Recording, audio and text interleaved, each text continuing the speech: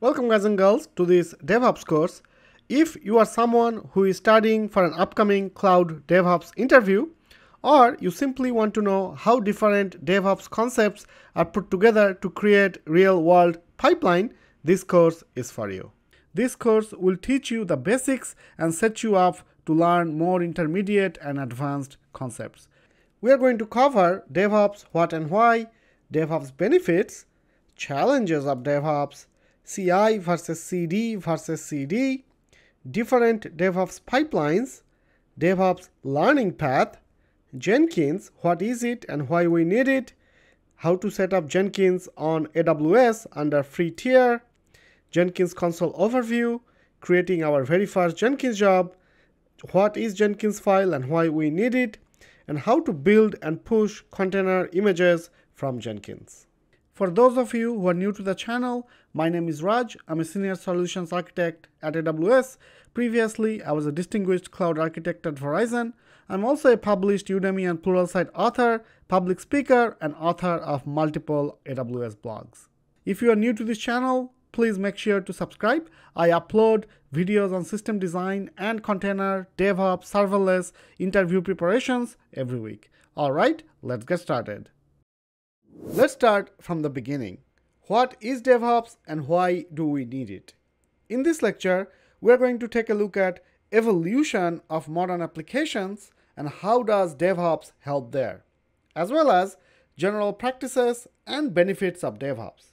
Moreover, we are also going to take a look at some challenges of DevOps and how do you solve them. Let's get started. So in the olden days, most applications were running in monolith. So you'll have different APIs coming to the API gateway or load balancer, and everything gets routed to the single large code base. The entry function will check the path and execute the logic accordingly. What was the challenge there? Since monolith has this single huge code base, the underlying virtual machine, or Amazon EC2 for AWS, needs to be sizable. In this case, M5.12x large. Even if traffic increases for one of the API or one component for the monolith, there is no way to scale that part. As a result, this huge virtual machine needs to auto-scale, and since the traffic only went up for one of the APIs, the utilization of both of these EC2s will be subpar and you will end up paying more. Since everything is integrated into the single code base, it will be very difficult for you to work on a new feature and deliver it without impacting and testing all the other existing features. That's how the applications evolve to microservices. In microservices architecture, each API will have its own separate backend, and depending on the traffic and nature of these APIs, you can choose different virtual machines on the backend. When the traffic increases for one component, the backend for that microservice scales up without impacting the backend of other microservices. In addition, since everything is running in a separate microservice, it gets very easier to release new feature. You could even code different microservices in different programming languages. We call this feature polyglot. All right, so microservice is the way to go, and the world is moving towards microservice. But what that means is microservices require frequent implementation. If you take a look at some of the large enterprises such as Amazon, Coca-Cola, Netflix, they deploy code every day, in some cases every 12 seconds. Can traditional deployment keep up with this? Let's take a look. With traditional deployment, you have separate teams for developer, operations, who is in charge of moving and deploying your code. So in this flow, the developer checks in the code, then waits a little bit for someone to come and build the code, then wait a little bit more to deploy that code to a test environment, wait a little bit more for someone to test that code, you guessed it right, wait even more for the operations team to deploy that code to production. This takes hours or days and a lot of grief for developers and operations. And in case of a production problem, the whole cycle is repeated and it takes longer to fix the issues. And in between these hours and days, I'm sure the developer and operation have conversations like this where developer asks, when are you going to deploy my code? And the operation says, when you stop breaking my servers. The developer wants speed, but if you think from the operation perspective, the developer is deploying a gigantic monolith probably after a month of not deploying anything, and that could very well break the servers. So at the end of the day, both the developer and the operation folks want to do cool stuff. That's how DevOps was born. The term DevOps is created by Patrick DeBoy in 2009. DevOps is a combination of cultural philosophies, practices, and tools that increases an organization's ability to deliver applications and services at high velocity, evolving and improving products at a faster pace than organizations using traditional software development and infrastructure management processes. Even though I mentioned cultural philosophies, practices, and tools, either for good or bad, in the interview, job market is based on tools, so you will be asked more on the tools part. Under a DevOps model, development and operation teams are no longer siloed. Sometimes these two teams are merged into a single team where the engineers work across the entire application lifecycle, from development and test to deployment to operation. So going back to our traditional deployment model, how would this look like in DevOps world? Well, in DevOps world, both the developer and operations will be on the same team. That's the cultural part, and the technology and the tools part will be all this check-in code, build code, deploy to test, test code, deploy to prod will be automated. There will be minimum number of manual interventions. As a result, whole flow could be done in seconds, and in case of errors, it is easy to roll back because even the remediation is automated. You could even automate the monitoring part. You can monitor certain critical metrics, and in case a metric crosses a threshold, you can trigger a rollback to the previous version of the code. What are some of the general DevOps practices? The first principle is you need to automate everything. Building your code, to testing your code, deploying your code, and as well as monitoring and auto remediation of your application. You should be deploying frequently rather than one mega deployment in months. You need to codify every step. Your infrastructure, application, testing, error handling, etc. And remember that Rome was not built in a day. This will take time, and that's okay. It is not an all or nothing approach. There are organizations where most of the things are done in DevOps, but there are still manual steps, and that's okay. Alright, now that you understand the evolution of modern architecture and how DevOps come into play, let's take a look at some of the DevOps benefits. So let's take a look at some of the DevOps benefits. DevOps has benefits in two different areas, technical and cultural. Under technical benefits, because everything is automated, you can deliver your softwares faster, as well as faster problem remediation, and it is easier to replicate best practices. What does that mean? In real world, you are not going to have just one environment. You will have sandbox, dev, test, staging, and production. Since you automated and codified everything, replicating process is as simple as just copy-pasting your pipeline for another environment with the organization best practices built in the pipeline without any human error. Because you are saving time on fix and maintenance, creating new environment, you have more time to innovate and work on business problems. What are some of the cultural benefits?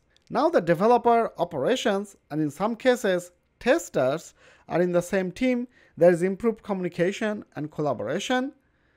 And this one is a big one, greater professional opportunities.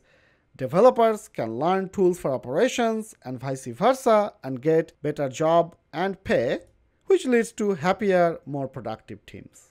So at this point, I would like you to think these couple questions for your organizations or project.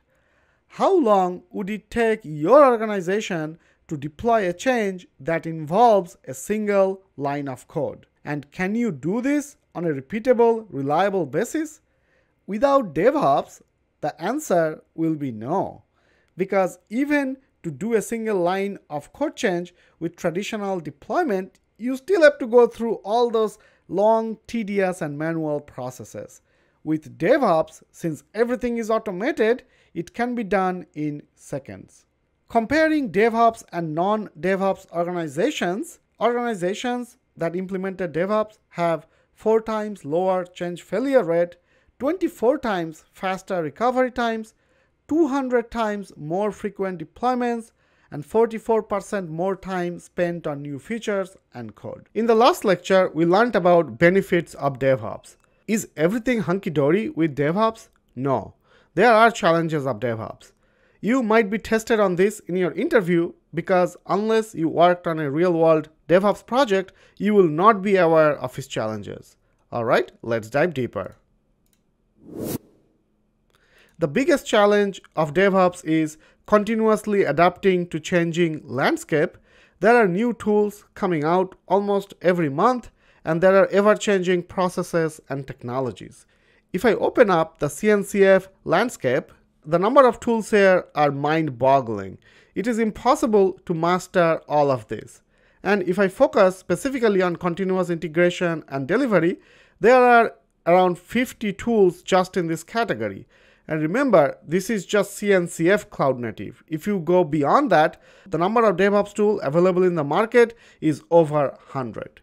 Going back to the processes and technologies, if you adopted DevOps few years back, just learning CloudFormation and Jenkins was sufficient.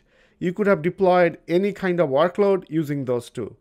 But now, in recent times, multi-cloud is gaining popularity, so you have to learn Terraform in addition to CloudFormation. In Kubernetes, GitOps is getting popular, so now just learning Jenkins is not enough. You need to understand one of the GitOps tool along with Jenkins. The second challenge of DevOps is developers unwilling to provide support. One of the cultural change with DevOps is now the developer and operations are in the same team, and in some cases, they are the same person. And sometimes developers just want to do code. They are not interested in doing support. And another challenge of DevOps is it takes months or years to ramp up. In certain cases, your organization will already have an established deployment mixed with a lot of manual checking and processes. So for those organizations, you need to have a strategy, such as how to break apart small parts into DevOps parts, and then migrating the other projects, and then modernizing to modern DevOps tool, etc. It could take a long time. And whenever it comes to adopting something new, be DevOps or cloud, there are always 3 main factors: people, process, and technology. So generally, process and technology is easier because they are methodical. So sometimes you might face resistance from your organization to change to DevOps because it will change the job functionalities of certain folks. So whenever you talk about challenges, especially in interviews, it is important to note how will you solve them. So how will you solve continuously adapting to changing landscape? So your company needs to establish standard tool sets. You will have a Cloud Center of Excellence or DevOps Center of Excellence who will go and review, audit all these different DevOps tools, and based on your security posture and the nature of the project, they will standardize certain sets of tools so that the development teams don't need to waste time and evaluate all these tools themselves. They will also provide templates with best practices built in. For example, if you need to deploy something to Kubernetes, so they will have certain pipelines that is already codified using Jenkins and Argo CD, for an example, with all the security checkpoints built in. So if other teams need to adopt it, they can simply come, copy the template, and then build on top of it, rather than starting from scratch. For developers unwilling to provide support, you need to implement some sort of rotation and give incentives. For the long ramp-up time, utilize vendor training, workshop, For example, if your organization is adopting AWS, AWS runs immersion days, workshops, presentations. You get invited to all these conferences that train your workforce and help you adopt DevOps. And the last part, resistance to change. This is a hard problem, so you need to go through cultural training to do that. If you are going for a lead position or a higher management position, look up this cultural training before your interviews. Alright, now that we understand what is DevOps, challenges and benefits, let's look into what is CI and what is CD in the next lecture. In this lecture, we are going to learn about DevOps phases as well as some of the critical terminology in DevOps: CI, CD and CD. I have put CD twice and that's intentional, and that will become clear as we go through the lecture. Alright, let's get started. So at this point, we understand the high-level automated workflow of DevOps, but there are formal phases for this workflow. The first DevOps phase is author, where you, the almighty developer, write code. The next phase is called source, where you check in the source code in some sort of code repository, such as GitHub. The next and one of the most critical phase of DevOps is build, where your code gets compiled and the artifacts gets created as well as unit testing is done. So one example of build could be your code got compiled and a zip file got created if you are creating a Lambda function, or your Java code got compiled and a jar file got created, so on, so forth. The next phase is test phase. So in the build phase, you just ran unit testing, but in the test phase, you will run integration testing, load testing, UI testing, and penetration testing. And the next phase is deploy, where you deploy the artifacts in your environments. In addition to these formal phases, the other phase is monitoring. In this continuous monitoring phase, you will utilize logs, metrics, and traces to continuously monitor your application, and if an error is detected, the remediation should also be automated. Now that's the ideal end state, but it's okay if sometimes you need manual investigation to fix the error. Remediation could be as simple as rolling back to the previous version of the code, which could be automated easily. But if you need deeper investigation and then action, then using the output of this monitoring phase, the appropriate teams can be alerted automatically, and then they investigate and fix the issue. Now let's look into the critical terms, CI, CD, and CD. So the first three phases, author, source, and build, is known as continuous integration or CI. Now the next terminology, continuous delivery or CD, extends the concept of continuous integration. With continuous delivery, as soon as the developer checks in the code gets built, unit tested, and then goes through integration testing, load testing, API testing, whatever testing is appropriate for your project, and then is ready to be deployed to the environment. Now notice this person with a laptop which says manual approval. So with continuous delivery, you still require a manual approval to deploy your code to production. So the next evolution of CD or continuous delivery is continuous deployment, which is also termed as CD. With continuous deployment, source, build, test, deploy is fully automated without any manual approval. So as soon as the code is checked in, it will get built, tested, and deployed to production. You don't need any human approval. So you might be thinking, what if I have a problem with my code? Won't that get deployed with continuous deployment? Well, that's where rigorous automated testing comes into play. If any of the automated testing fails, either the unit testing fails or integration, load, UI, penetration testing fails, you can stop the pipeline and send an automated alert to the developer. Also note that during these test phases, you can specify if 90% of the test cases pass, you are okay to deploy. In certain projects, you need 100% of the test cases passed. So keep these two different CDs in mind. Continuous delivery versus continuous deployment. It is a hot topic in the interviews. Also note that both the CDs extend only up to the deploy phase, monitoring phase is out of this CI or CD phase. That's why I have colored it differently than the other 5 phases.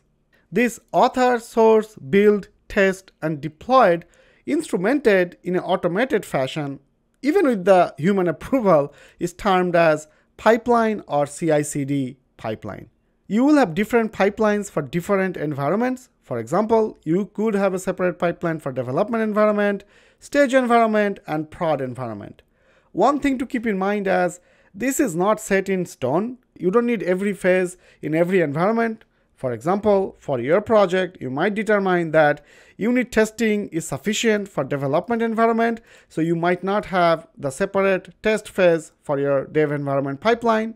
In some cases, you might not need to rebuild your code again in the prod environment, and you might decide to use the artifact generated from the stage build and use it in the production environment.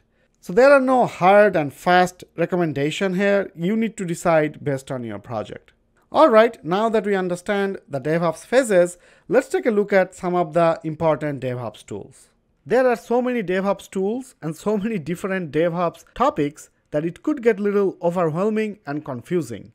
You might be thinking exactly what topics you should master to get your DevOps job. In this video, I'm going to go over exactly what skill you need to master to get a DevOps job. I have created and curated this flowchart by going through hundreds of DevOps jobs as well as from my practical experience of interviewing for DevOps position, both as an interviewee and an interviewer. Alright, let's get started. So I have divided the skills into 2 broad categories: must-have and highly recommended. The names are self-explanatory. You have to know the areas that's under must-have, technology under highly recommended. It will separate you from other candidates. So the first thing you need to understand is Linux commands.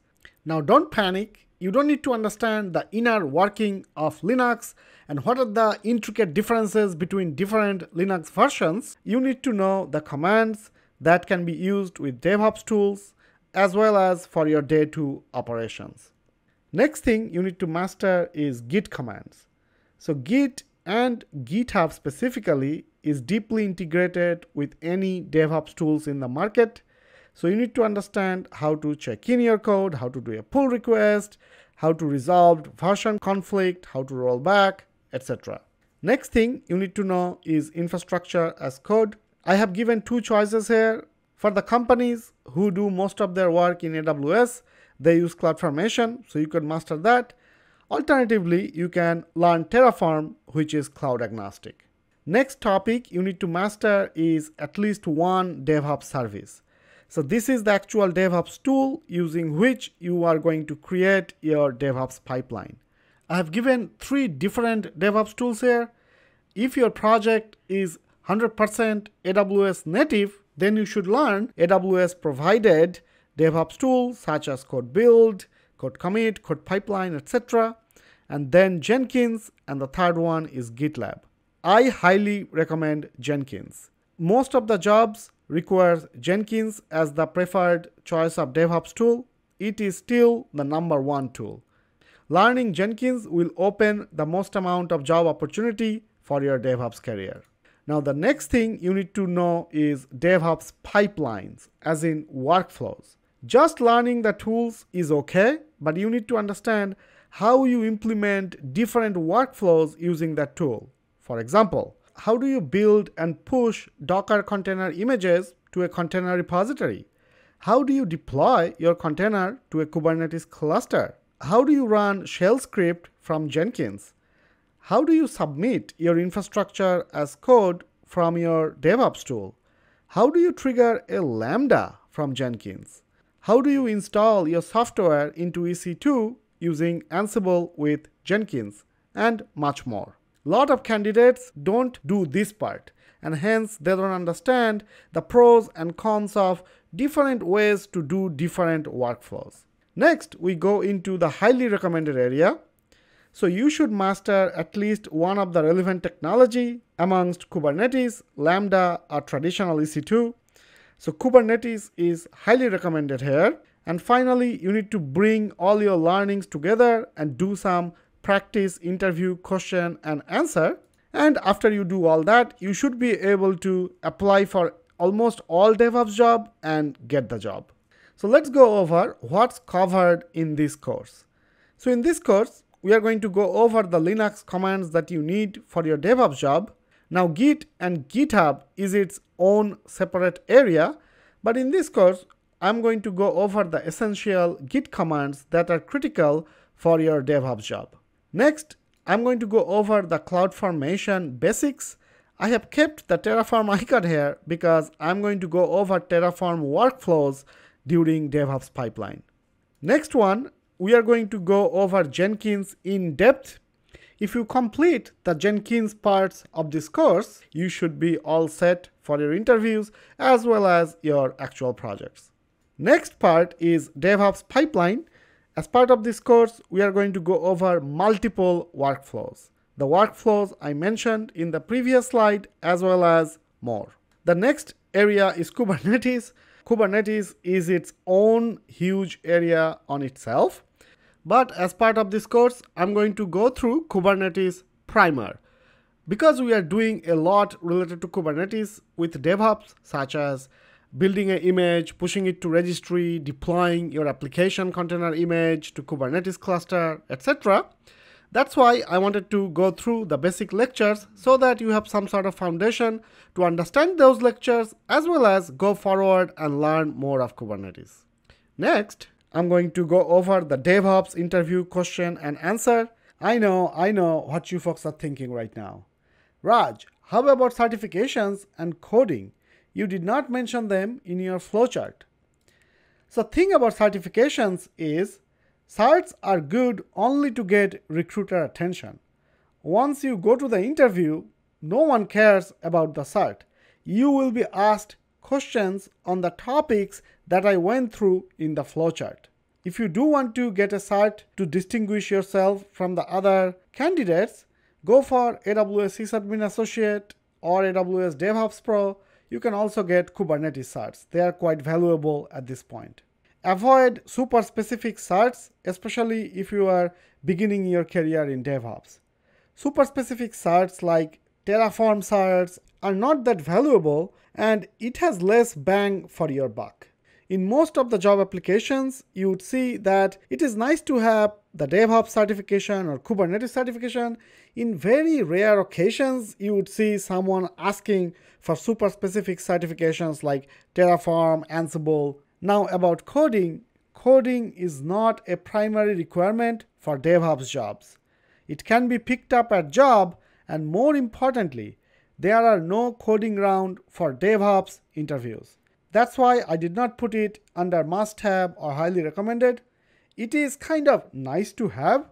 If you want, you can learn one of the coding language and then run some DevOps scripts in it so that when the interviewer asks, hey, can you tell me how you automated some of your processes? So you can say, in addition to using Jenkins and bash scripts and infrastructure as code, you could say that you have also used some sort of coding to run some scripts. And if you do want to learn some coding, learn Python. Python is very diverse and can be used in different areas.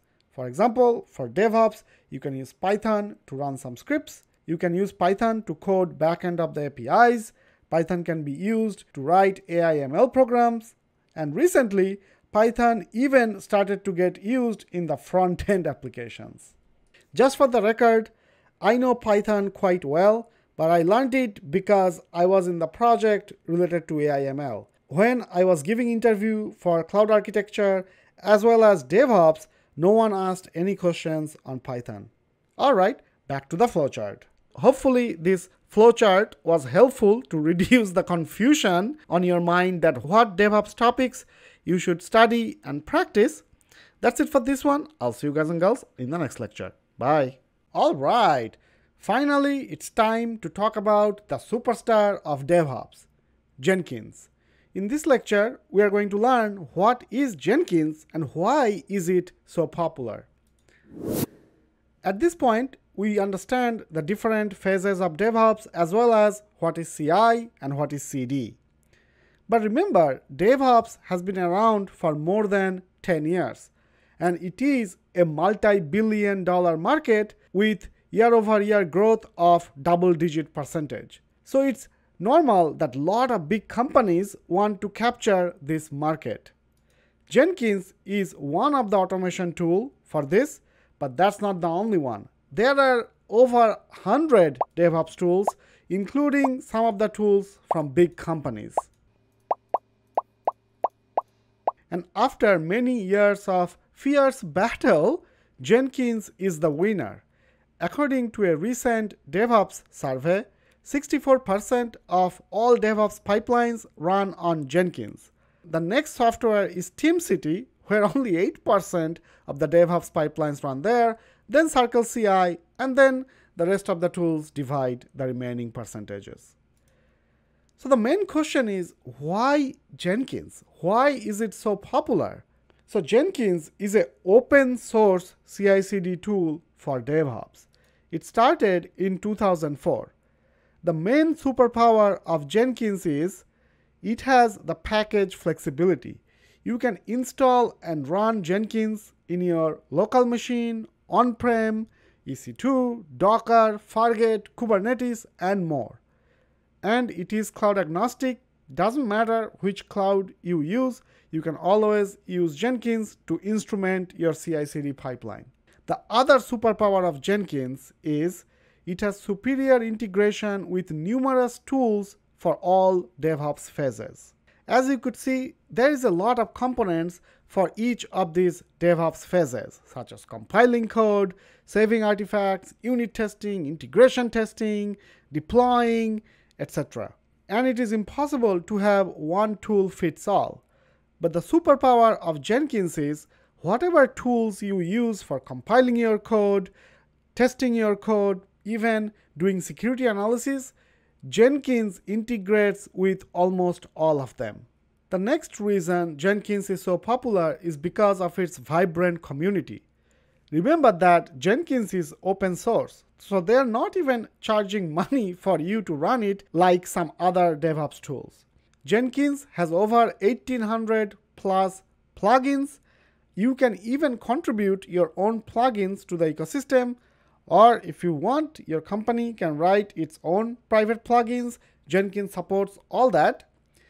Since it has been around from 2004 and it runs on any infrastructure, it is very easy to find quick starts, workshops, and example. And if you face any issues while deploying these Jenkins quick starts or real-world applications, you get extensive question answers that's already out there, as well as documentation. If your enterprise does not want the open source Jenkins and want some sort of enterprise support as well as some security checks and balances, that's fine as well. There are other third-party companies that build DevOps offerings on top of Jenkins. One big example of this is CloudBees. And last but not the least, Jenkins is constantly evolving and progressing with technology. When Jenkins came out, it could only run on virtual machines. But today, it kept up with all the container development. You can run Jenkins not only on Kubernetes, but on Fargate as well. So keep these reasons in mind in the interview. If the interviewer asks you, what is Jenkins? Explain that Jenkins is an open source CI/CD tool for doing all the DevOps phases, but also explain some of the superpowers of Jenkins. Now let's take a look at Jenkins and DevOps job market. Why should you learn Jenkins? The average salary, if you know Jenkins, in USA is $97,000 per year, and in India 6.1 lakh per year. Note that this is just to know Jenkins. If you understand Jenkins and then some of the cloud components, your salary goes up even more. The second reason Jenkins is so popular and why you should learn Jenkins is most DevOps job requires Jenkins. So if I look at LinkedIn jobs, there are over 60,000 jobs in United States that requires Jenkins. Similarly, in India, there is around 17,000 jobs that require Jenkins. So if you made the decision to learn Jenkins, you made the right choice. Alright folks, let's dive deeper into Jenkins. That's it for this one. I'll see you guys and girls in the next lecture. Welcome guys and girls to another Jenkins installation video. In the last video, we learned how to install Jenkins in your local desktop, but in real-world projects, Jenkins will be running on some cloud such as AWS.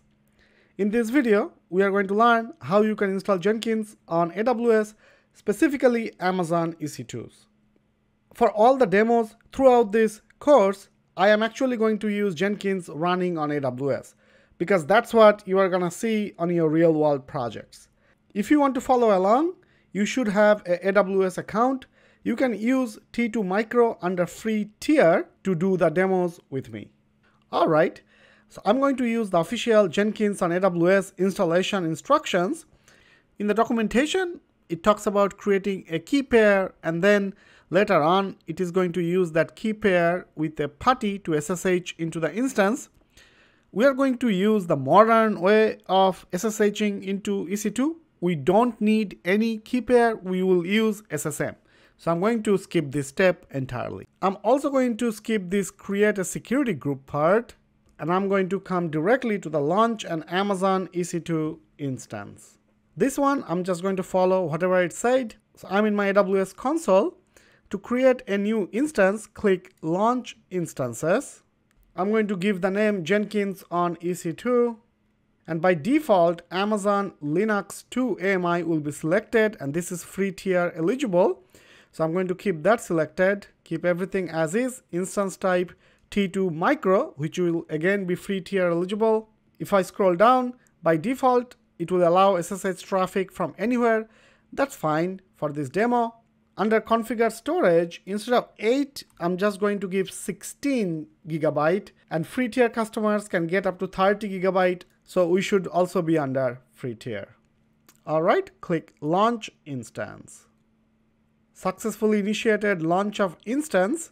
It's gonna give you an ID, so click that link. It is going to take us to the EC2 console, and the instance state is pending. It's going to go through all the startup phases and it will come to running. So I'm going to pause the video and come back when our EC2 is up and running. And I have opened up the installation instruction along with our AWS console side by side. So the installation instruction is on the right.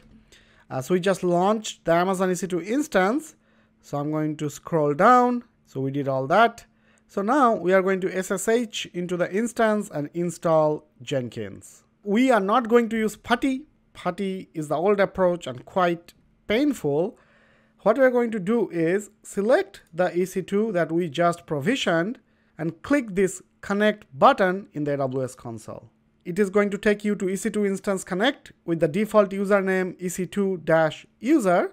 Click connect. Alright, so we are SSH'd in to our EC2 instance. On the right, I'm going to scroll down. So first we need to run sudo yum update. So I'm going to copy that and paste it over here. And then we're going to run this wget command to get the Jenkins package. Okay, then copy this command and run this. Then run sudo yum upgrade. So basically just copy paste the commands, pretty straightforward. Press yes. Alright, now let's install Java. Alright, Java is installed. Now let's install Jenkins. Copy this, press this. Alright, Jenkins installation is complete. Then we are going to enable the Jenkins service to start at the boot in case you stop the EC2 instance and start it again. Alright, then start Jenkins as a service. Alright, Jenkins is started, and you can check the status of the Jenkins service by running this command. Alright, so as you could see, the Jenkins service is active running. So now Jenkins is installed and running. So we're going to go back to our EC2 console, select the EC2 that we just provisioned, and then copy this public IP4 address. So I'm going to click this icon to copy it, open up a new tab, paste the IP address, and this part is important. You have to put :8080. So press enter, and this will fail. Not to panic, this is because we need to update our security group. So go back to the EC2, go to security. Here is the security group. Click this. All right, so in the security group, only thing that's allowed now is SSH. So we have to add HTTP connection as well as custom TCP port 8080.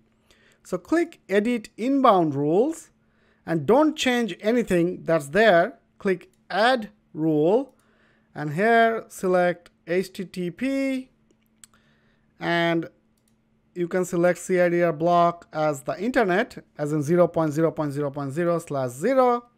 Click add rule again, and then select custom TCP and give the port as 8080, and the source give the whole internet.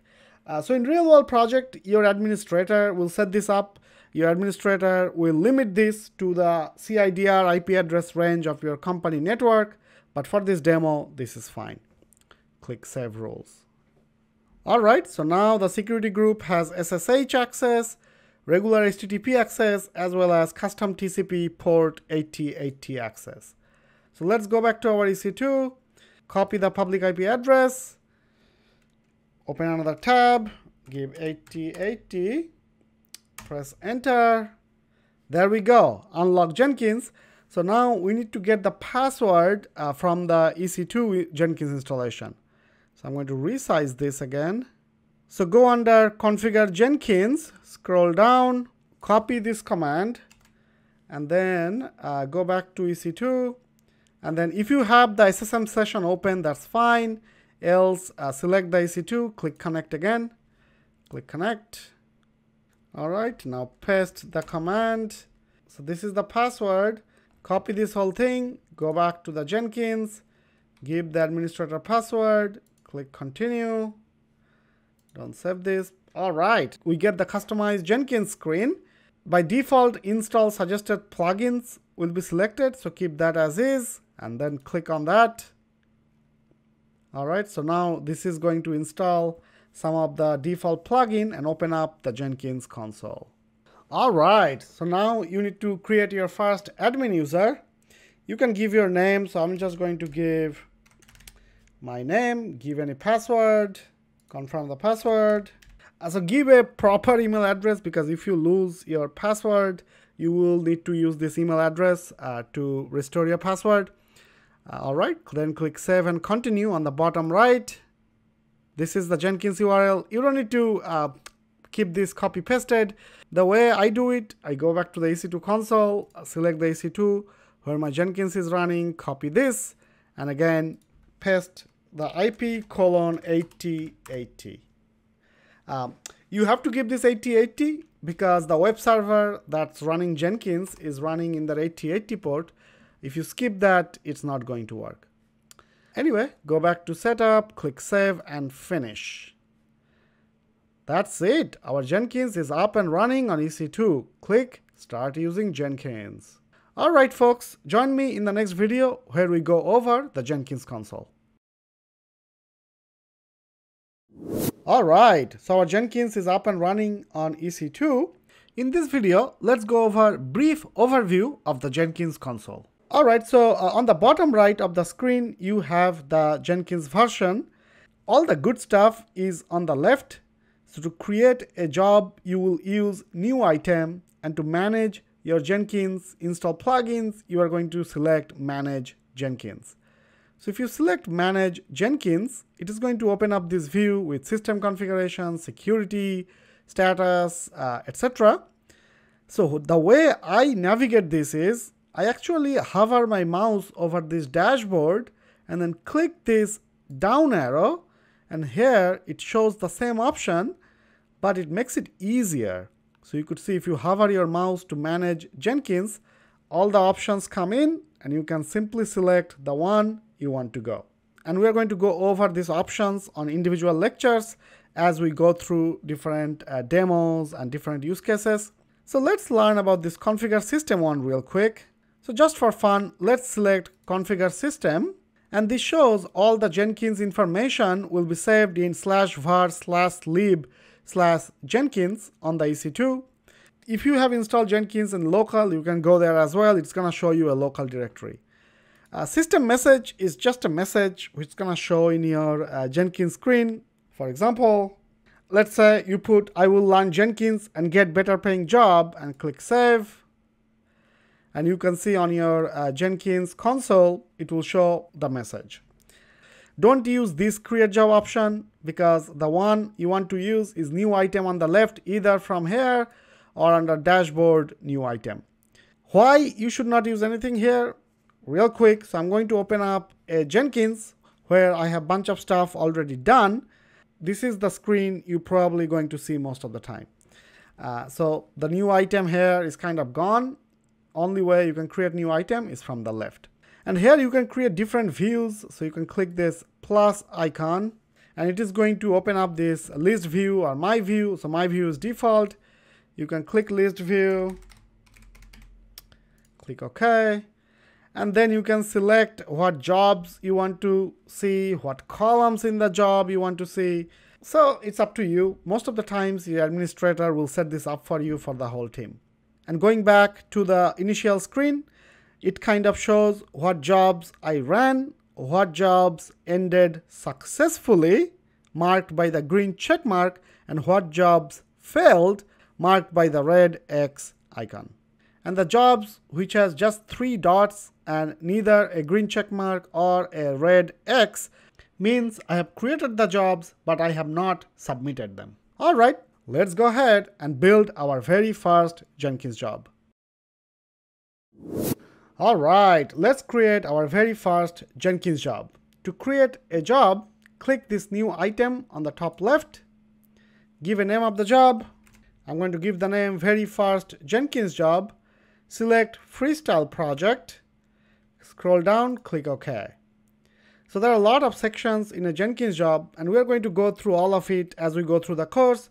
For now, scroll down to this build step. So this build is the heart of Jenkins job. It tells Jenkins what to do. Click this arrow and you have multiple options here. Execute Windows batch command, execute shell, and Gradle, etc. Select execute shell.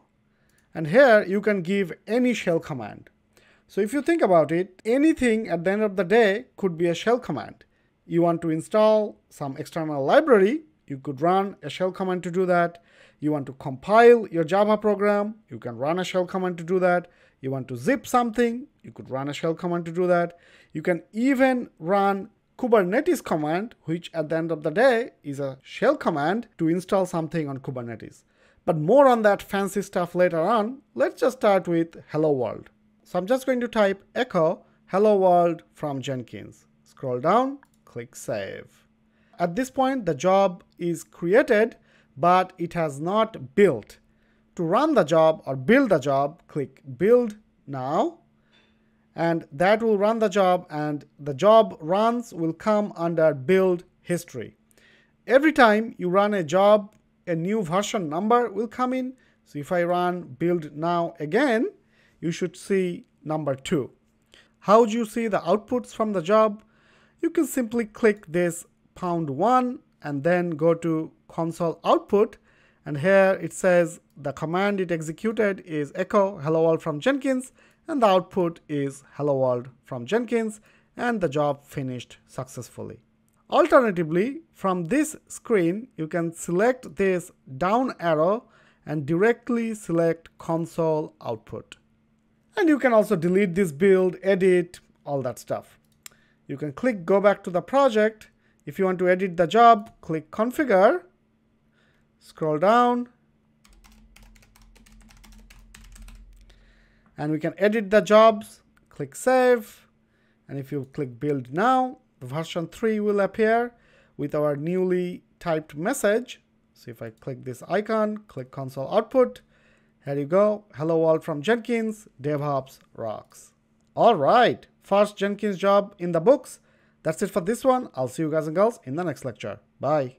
Jenkinsfile is an important concept in Jenkins, both for real-world projects and in interviews. In this lecture, we are going to learn what is it and why do we need Jenkinsfile. So let's say at this point, you have mastered the Jenkins console with plugins. If you need to create a job, you know how to search for the plugin, you install the plugin, and new options appear in the Jenkins job console. You can select it appropriately and your job is done. But what if you need to create the same job in all your environments? Also, what if you need to change some of these jobs down the line? So not only you have to manually create the similar jobs in staging, production, UAT, it's also tedious to go in the console and then change what the job does down the line. So you are not happy at that part. That's a lot of manual work. That's why Jenkinsfile was born.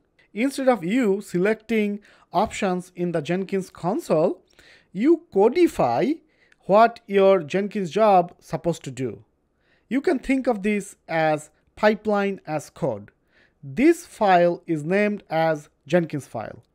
When the Jenkins job is submitted, it simply grabs the Jenkins file from your GitHub repository and then runs. So to replicate this Jenkins job, you can either copy this Jenkins file in this repo and just push it to the different repo for staging and production, or you can point it to the same Jenkins file. So this is much more efficient. So let's go over the advantages. So Jenkinsfile is pipeline as code for Jenkins job. This is very similar to infrastructure as code. So instead of you provisioning infrastructure in console, you use Terraform or CloudFormation, which tells the cloud provider what infrastructure to provision. So Jenkinsfile is exactly like that. You tell when to run, what plugin to use, and how to run. And since at the end of the day, this is a codified file, you can review this like a code. So it makes it very easier to review your job. You can code this Jenkins file directly into the Jenkins job, but the best practice is to keep it in the Git repository. So you can version control this Jenkins file and roll back if something goes wrong. You can audit trail who changed what, and it becomes the single source of truth for the pipeline.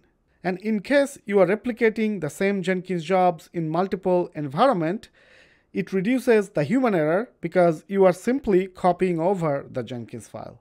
That's why Jenkins file is so important. Alright folks, that's it for this one. I'll see you guys and girls in the next lecture.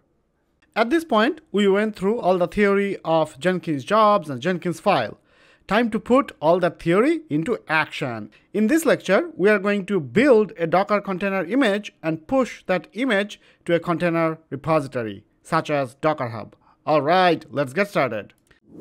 Before we jump into Jenkins, it is very important to understand the high-level flow of Docker build and push. So when you, the almighty developer, push your application code along with a Docker file in your GitHub repository, you need to first build the Docker container image by running this Docker file. And you run this by running the command docker build. Once docker build finishes, it creates the container image in the agent. So if you are running this command in a EC2, it's going to create that container image within that EC2.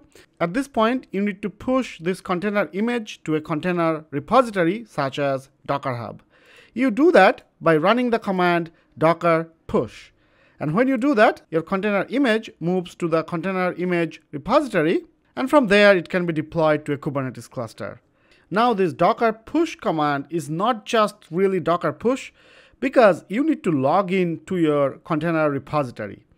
So under the hood, you need to run docker login to log in to your Docker Hub account, then docker push to push the container image, and then docker logout to log out from your repository. So that's what we are going to do with the Jenkins job. Let's jump into the Jenkins console and my GitHub repository to understand. Under the DevOps Course repository, you will see this folder, push docker image.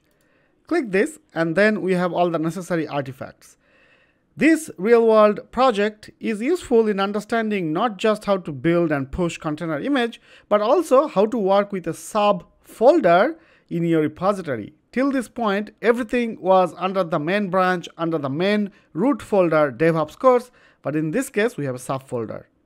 So let's go over the application program and the Docker file and Jenkins file. The application program is super straightforward. It's importing the Flask library and then just returning DevOps rocks. The external dependencies are listed in requirements.txt. So whatever I put in requirements.txt needs to be installed within the Docker container image. So in this case, I'm installing Flask version 1.1.1. Alright, now let's take a look at the Docker file. The Docker file is grabbing the standard image of Python 3.8 Slim Buster, creating a /app work directory, copying over the requirements.txt, and then running pip install to grab that requirements.txt packages, in this case, Flask, and then copying everything and then starting the container. Now let's go over the important part, the Jenkins file. To log in to Docker Hub, we need the Docker Hub credentials. The credentials are stored under Docker Hub ID in Jenkins credentials. So in this case, I'm defining an environment section and I'm saving the Docker Hub user ID and password in this Docker Hub _creds environment variable. Note that as soon as you do that, Jenkins is going to save the user ID inside Docker Hub _creds _usr or user, and the password with Docker Hub _creds _psw. You don't need to define these two variables separately. Then we have few stages. First, we want to clone the repository. So this part we already know. So we are just going to do checkout SCM. When you set up your Jenkins job, you have to point the SCM to the GitHub repository, and whenever you do checkout SCM, it's going to clone that repository to the Jenkins agent. Alternatively, you can also give the URL of the repository. Here, it does the same thing, and we are going to see that as an example in the other reusable projects. And then I'm just running the ls * command to show that everything is copied over. And then I'm building the image. So this is where we need to run docker build command. So we are running sh and then docker build, and -t is tagging the image. So there are two ways to do this. So the commented line shows if you want to use the tag latest, then you don't need to put this :build number. But then using latest is not the best practice because you will keep overwriting the image. And if you do that by mistake, your production workload can suffer. So the best practice to use a unique tag. So every time this job runs, this build _number is a standard Jenkins provided environment variable. You do not need to define it in environment section. So it is going to tag the image with my Docker Hub user ID and the repository and then the build number. And this is another important part. You have to specify where is the Docker file. In our case, the Docker file is not under root. It is under the folder push docker image. So you have to give /push docker image /. And then you have to do docker logging. There are two ways to do that. You can do sh docker logging, then the user ID as the Docker Hub creds _user, password Docker Hub creds password, which is a straightforward way. But the problem with this is in certain cases, this will leave the password visible in the console output and the logs of the jobs, which you don't want to do. The best practice is to do it this way. You echo this Docker Hub creds password, but it actually is not going to show in the console output. It is going to grab that password and put it in password-stdin. And then you run the docker login command with the user ID and then the password that it captured from the echo. And then comes the docker push command. If you have used latest, you don't need to put the build number. I commented this again because this is not the best practice. You can simply run docker push and then the Docker Hub user ID and the repository. But instead, we want to use a specific tag. So we are running docker push, user ID, repository, and then the tag. And once everything is done, it is the best practice to do logout. So I'm running sh docker logout. One thing to keep in mind that let's say your Jenkins job fails in this stage. So basically the build image is successful, but it fails in the login. You cannot restart from this stage. Why? Because the docker push is using the build number. If you restart the job, it is going to get a new build number and it will try to push something that doesn't exist. So for this job, if something fails, you have to fix it and then restart from the top. Alright, so now let's jump into the Jenkins and then do this in action. This job does require you to install Docker on your Jenkins agent as well as a couple of plugins. If you have followed all the videos in the setup section, you are all set. If not, take a look at the README file in this folder and then follow those before you try running this job. So now let's jump into the Jenkins console and create our job. Alright, let's click New Item. I'm going to name this job as Build Push Image 01. You can give any name. Select Pipeline.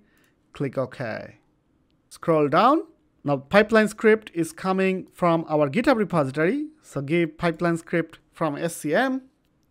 Under SCM, select Git. And here you have to give the repository URL. So I'm going to go back to my repository and then DevOps Course and then code, copy the HTTPS, go back to Jenkins, paste the repository. This is a private repository, so you do have to give the credential. Okay, here we go. The branch specifier, the main branch is named main. And here is the important part. The script path points to the Jenkins file. In our case, the Jenkins file for this project is inside this push Docker image. So you have to give the path here.